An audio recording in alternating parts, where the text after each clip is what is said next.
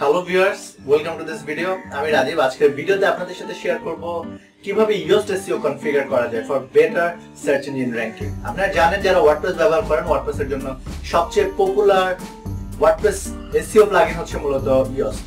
আর আজকের ভিডিওটা হচ্ছে কমপ্লিটলি Yoast নিয়ে কিভাবে ইনস্টল করবেন, কিভাবে অ্যাক্টিভেট করবেন এবং কিভাবে সেটাকে কনফিগার করা যায় সবচেয়ে বেটার রেজাল্ট পাওয়ার জন্য। আমি চেষ্টা করব প্রত্যেকটা বিষয় আজকে আপনাদের সাথে শেয়ার করার।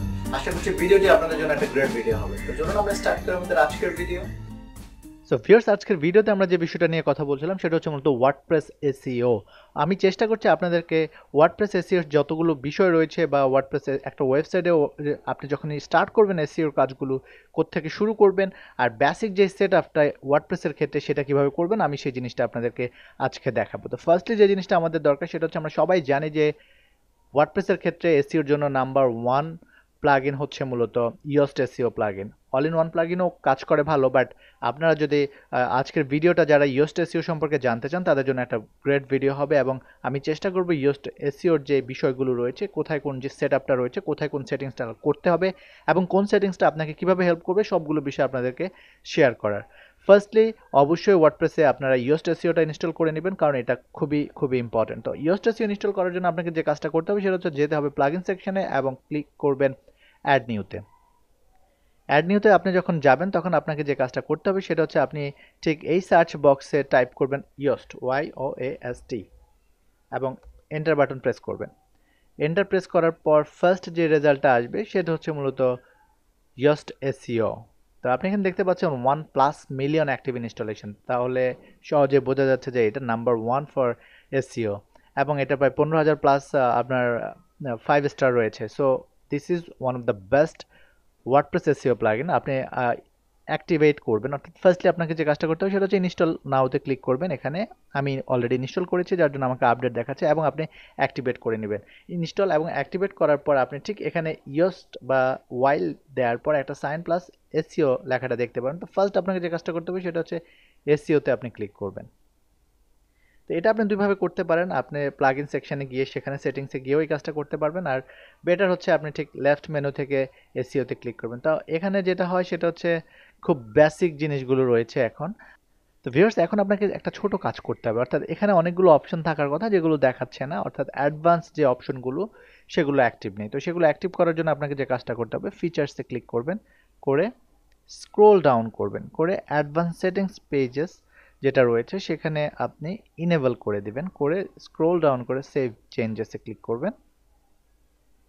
এখন আপনি এখানে দেখতে পাবেন অনেকগুলো ফিচার চলে আসছে, টাইটেল, সোশ্যাল, এক্সএমএল, সাইটম্যাপ সব। তো আমরা ফার্স্ট করব হচ্ছে আমরা ড্যাশবোর্ডে যাচ্ছি, ড্যাশবোর্ডে ফার্স্ট থেকে কাজ করব, আমরা দেখাবো সবকিছু নিয়ে কথা বলবো। ড্যাশবোর্ড, এখানে আপনাকে খুব একটা কিছু করতে হবে না, জাস্ট নোটিফিকেশনগুলো এখানে দেখতে পাবেন। জেনারেলে ফার্স্টলি আপনার কোনো কাজ নেই, ফিচার্সে আপনি শুধু শুরুর দিকে যে কাজটা দেখিয়েছি আপনার অ্যাডভান্স সেটিংস ইনেবল করে নেবেন, বাকি কোনো কাজ আপনাকে করতে হবে না। ইউর ইনফোতে যাবেন, এখানেও আপনাকে খুব একটা কোনো কাজ করার দরকার নেই। ওয়েবমাস্টার টুলস, তো এখানে যদি আপনি অলরেডি গুগল ওয়েবমাস্টার ইনস্টল করে ফেলেন ম্যানুয়ালি তাহলে এটা করার দরকার নেই, বাট আপনি চাইলে বিং, গুগল ওয়েবমাস্টার এটার মাধ্যমেও ভেরিফিকেশন কাজটা করে নিতে পারেন। দেন সিকিউরিটি সেটিংস, এটা জাস্ট যেভাবে আছে ডিসেবল এই মুহূর্তে। Advance part of Yoast SEO meta box, তো এটা আপনি এইভাবেই রাখবেন, জাস্ট এখানে কোনো কিছুতে কোনো কাজ করতে হবে না ড্যাশবোর্ডে। দেন আমরা যাচ্ছি হচ্ছে title and matters.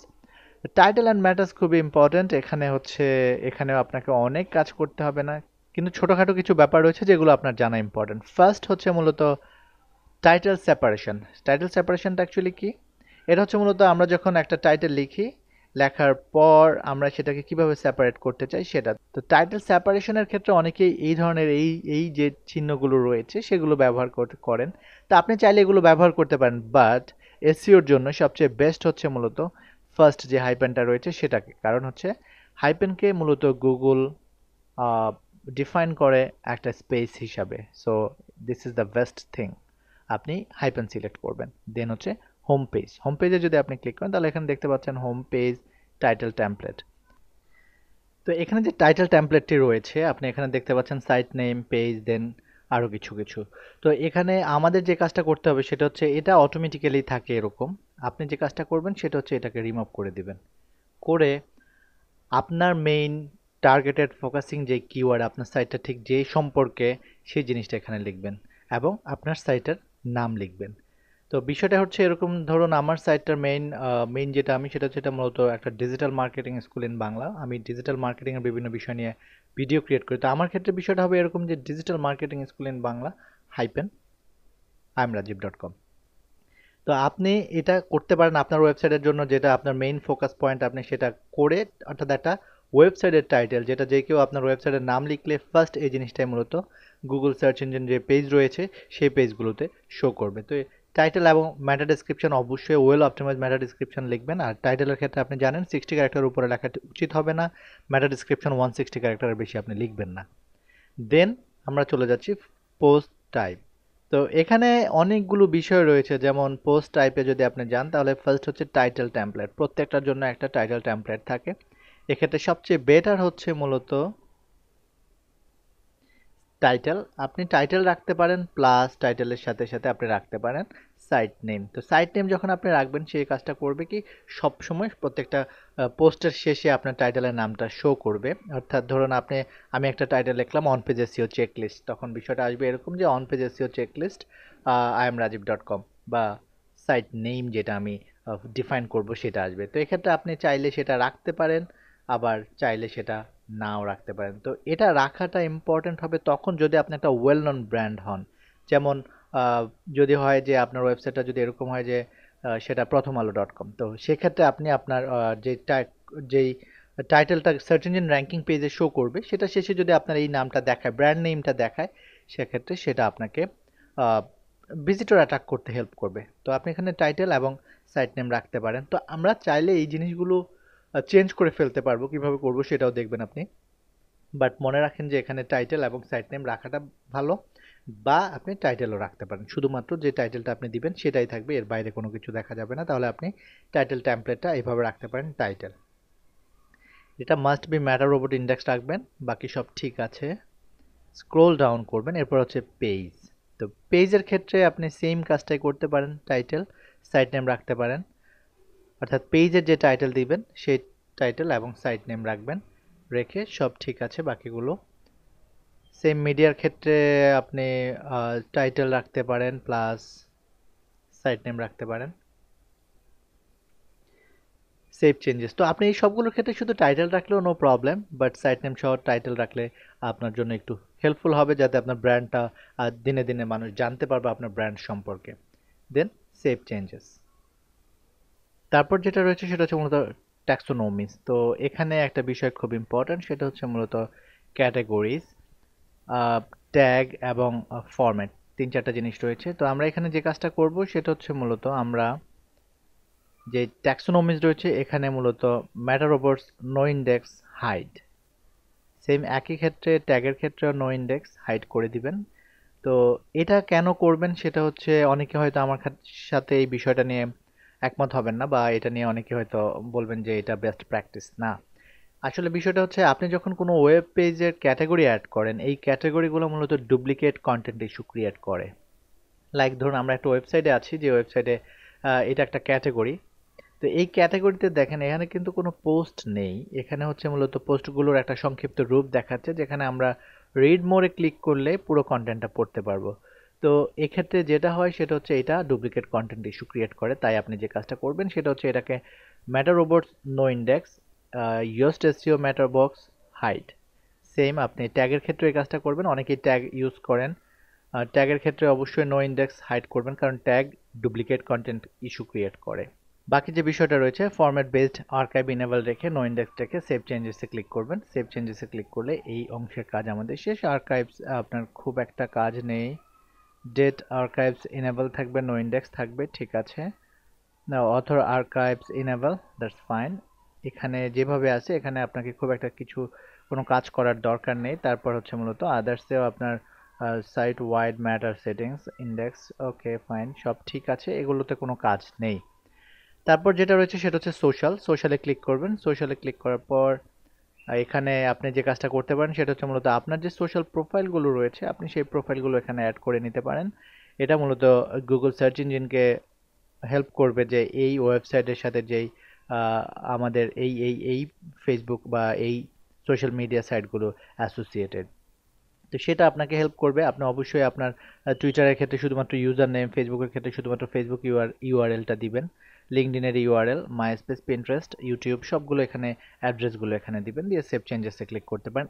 XML site map, তো যারা এক্সএমএল সাইট ম্যাপ আপনারা জানেন যে আপনি চাইলে নিজে ক্রিয়েট করে, অর্থাৎ এক্সএমএল সাইট ম্যাপ জেনারেটরের মাধ্যমে ক্রিয়েট করে সেটা সাবমিট করতে পারেন। বাট আপনার যদি একদমই কোনো এক্সএমএল সাইট ম্যাপ আপনি স্টিল সাবমিট ক্রিয়েট করেননি বা এখন পর্যন্ত সাবমিট করেননি এক্সএমএল সাইট ম্যাপ, সেক্ষেত্রে ইয়োস্ট এসইও প্লাগইন আপনাকে হেল্প করবে। তো মাথায় রাখবেন দুটো এক্সএমএল সাইট ম্যাপ যাতে না হয়ে যায়, কারণ আপনি যদি অলরেডি একটা এক্সএমএল সাইট ম্যাপ ক্রিয়েট করে থাকেন সেক্ষেত্রে এটাকে ডিসেবল করে দিবেন, আর যদি একদমই সাইট ম্যাপ ক্রিয়েট না করেন সেক্ষেত্রে এটাকে ইনেবল করে দিলেই এই ক্ষেত্রে কাজ শেষ, এবং সেভ চেঞ্জেসে ক্লিক করবেন।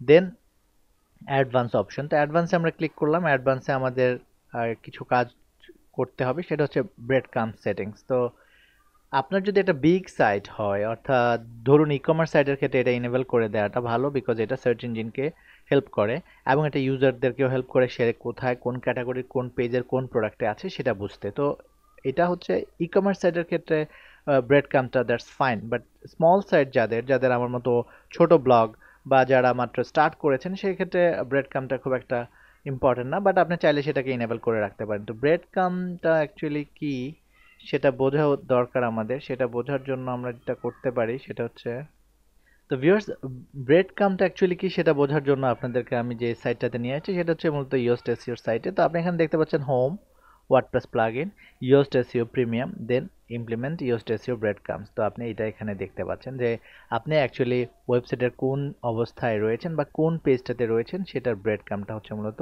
এখানে দেখাচ্ছে। এছাড়া ব্রেড কাম আপনাকে আরেকভাবে হেল্প করবে, সেটা সার্চ ইঞ্জিনকে অ্যাকচুয়ালি বুঝতে সহায়তা করে যে সেটা কোথায় রয়েছে। যেমন এই ব্রেড কাম yoastSEO.com software Yoast plugin section মধ্যে মূলত এটা একটা আর্টিকেল বা এটা একটা টপিক।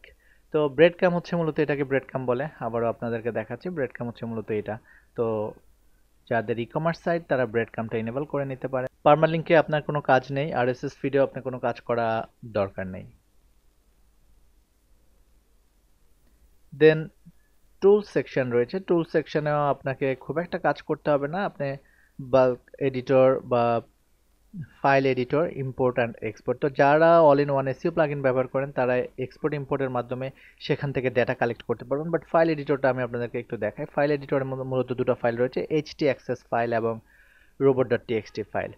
তো robot.txt ফাইল সার্ভারের জন্য খুবই খুবই গুরুত্বপূর্ণ, কারণ এটা গুগল সার্চ ক্রল যে গুগল বট যে রয়েছে, সার্চ ইঞ্জিন বা গুগল স্পাইডার যে রয়েছে সেটাকে হেল্প করে কোনো সাইটকে ক্রল করতে। তো এটা নিয়ে আমরা আলাদা একটা ভিডিওতে কথা বলবো। আপনি চাইলে একটা robot.txt ফাইল এখানে ক্লিক করে ক্রিয়েট করতে পারেন, বাট সেটা ম্যানুয়ালি করতে পারেন আপনি, তাতে করে আপনার দুক্ষেত্রে বেটার হতে হবে। তো আপনি সেটা চাইলে এখানে ক্রিয়েট করতে পারেন, কিন্তু সেটার এই মুহূর্তে দরকার নেই, যেভাবে আছে সেভাবে রাখেন। সার্চ কনসোল আপনি চাইলে আপনার গুগল ওয়েবমাস্টার অ্যাকাউন্টের সাথে ইয়োস্ট এসইওকে কানেক্ট করে সেখান থেকে ডেটা আপনি পেতে পারেন, অথেন্টিকেশন করতে পারেন, গেট গুগল অথরাইজ কোড, এবং সেটা আপনি করে নিতে পারেন, বাট এটা খুব একটা ইম্পর্টেন্ট না। তো ভিউয়ার্স, এখানে হচ্ছে প্রিমিয়াম ভার্সনে অ্যাডভান্স কিছু জিনিস রয়েছে, সেগুলো নিয়ে আমরা কথা বলবো না। এটা একটা ফ্রি ভার্সন নিয়ে আমরা কথা বলছি। তো আপনারা যেটা দেখলেন বা যেটা দেখানোর চেষ্টা করলাম সেটা হচ্ছে খুব সিম্পল কিছু সেটআপ রয়েছে যেগুলো মাথায় রেখে ইয়োস্ট এসইও প্লাগইনটা সেটআপ করাটা ইম্পর্ট্যান্ট।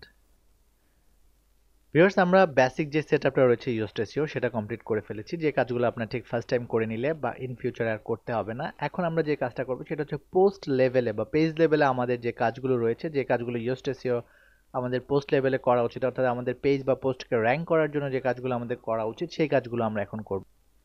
তো আমরা যদি পোস্ট লেভেলে কাজ করতে যাই সেটা হচ্ছে আমরা যেটা করব সেটা হচ্ছে আমরা অল পোস্টে যাব এবং অল পোস্টে গিয়ে আমাদের যে কোনো একটা পোস্ট ওপেন করব। তো আমি একটা নতুন পোস্ট ক্রিয়েট করছি, free SEO training course online in Bangla, যাই হোক। তো আমরা যদি এখন স্ক্রোল ডাউন করি আমাদের পোস্টার একদম নিচে যাই, তাহলে আমরা এখানে একটা সেকশন দেখতে পারবো, ইয়োস্ট এসইও সেকশন। তো most of the time you have to work hair, এবং আপনার যতগুলো পোস্ট ক্রিয়েট করবেন সবগুলো পোস্টের নিচে আপনি এই সেকশনটা পাবেন, এবং এই সেকশনটাতে আপনাকে কাজ করতে হবে, যেখানে রিডাবিলিটি আপনাকে দেখাচ্ছে যে এই পোস্টটা কতটুকু ইউজার ফ্রেন্ডলি, অর্থাৎ ইউজাররা কত ইজিলি এই পোস্টটা পড়তে পারবে সেই জিনিসটা আপনাকে এখানে দেখাবে রিডাবিলিটিতে। এবং কোনো ভুল যদি থেকে থাকে সেটা আপনাকে এখানে দেখাবে, যেমন 19.2% সেন্টেন্স আর কন্টেন্ট ট্রানজিশন ওয়ার্ড, এবং সেটা সম্পর্কে আপনি জানতে চাইলে এখানে ক্লিক করে জানতে পারেন। তো এখন যদি আপনি এই আইকনটার উপরে ক্লিক করেন তাহলে আপনি খুব ইজিলি দেখতে পারবেন যে প্রবলেমটা কোথায়, এবং আপনি সেটা সময় নিয়ে সলভ করতে পারবেন। এরকম সবগুলো যে সমস্যাগুলো আপনার এখানে রিডেবিলিটিতে যে প্রবলেমগুলো থাকবে সেগুলো আপনি এখানে দেখতে পাবেন। এরপর আমরা যেটা দেখব সেটা হচ্ছে মূলত এসইও অ্যানালাইসিস, অর্থাৎ এসইওর ক্ষেত্রে আমাদের কি প্রবলেম আছে সেটা আমরা এখানে দেখতে পাবো। তো এডিট স্নিপেট আইকনে যখন আপনি ক্লিক করবেন তখন এখানে আরো বেশ কিছু সেকশন চলে আসবে। এসইও টাইটেল, মেটা ডেসক্রিপশন। এসইও টাইটেলটা হচ্ছে আপনার বোঝা উচিত, সেটা হচ্ছে ডিফল্ট আমরা যে সেটআপটা করে এসেছি সেটা হচ্ছে মূলত টাইটেল, অর্থাৎ আমাদের যেই আর্টিকেল ব্লগ টাইটেল রয়েছে, আমাদের যে পোস্ট টাইটেল রয়েছে সেটাই মূলত আমাদের ঠিক এসইও টাইটেল হিসাবে এখানে শো করছে। আপনি এখানে একটা মূলত স্নিপেট প্রিভিউ দেখতে পাচ্ছেন যে এটা অ্যাকচুয়ালি সার্চ ইঞ্জিন র্যাঙ্কিং পেজে কিরকম দেখাবে সেটা আপনাকে এখানে দেখাচ্ছে। Free SEO training course online in Bangla. তো আপনি এখানে দেখতে পাচ্ছেন যে এটা অ্যাকচুয়ালি আপনার সার্চ ইঞ্জিন র্যাঙ্কিং পেজে এইভাবে দেখাবে। এখন আমরা যে কাজটা করতে পারি সেটা হচ্ছে আমরা যদি এটাকে চেঞ্জ করি, আমরা এটাকে কমপ্লিটলি চেঞ্জ করে ফেলতে পারি। ধরুন আমরা চাচ্ছি এখানে বাংলা, দেন আমি চাচ্ছি আমার ব্র্যান্ড নেমটা অ্যাড করতে, আমি সেটা করতে পারছি বা আমি সেটা করতে পারবো। তো আপনি চাইলে এখানে এটা চেঞ্জ করতে পারবেন, নো প্রবলেম। আমি এখান থেকে আপনি এই যে টাইটেলটা এসইও টাইটেলটা লিখবেন এটাই মূলত আপনার সার্চ ইঞ্জিন র্যাঙ্কিং পেজে শো করবে।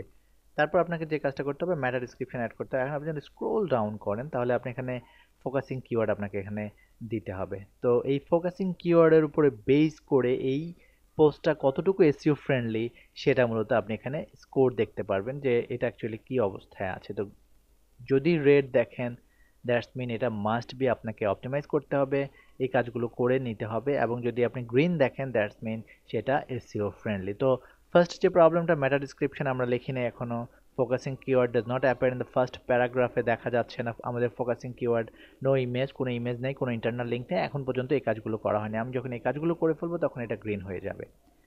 তো পোস্ট লেভেলে আপনাকে সেম কাজ করতে হবে এবং পেজ লেভেলও আপনাকে ঠিক একই কাজ করতে হবে। আর যখন সব কমপ্লিট হয়ে যাবে আপনার রিডেবিলিটি গুড, এসইও ওকে, এসইও যখন আপনার গুড হয়ে যাবে তখন আপনি পাবলিশ করে দিবেন আপনার পোস্ট আপনার ইয়োস্ট এসইওর মাধ্যমে, আপনার ওয়ার্ডপ্রেসের যে অপটিমাইজেশন দরকার সেটা কমপ্লিট হয়ে যাবে।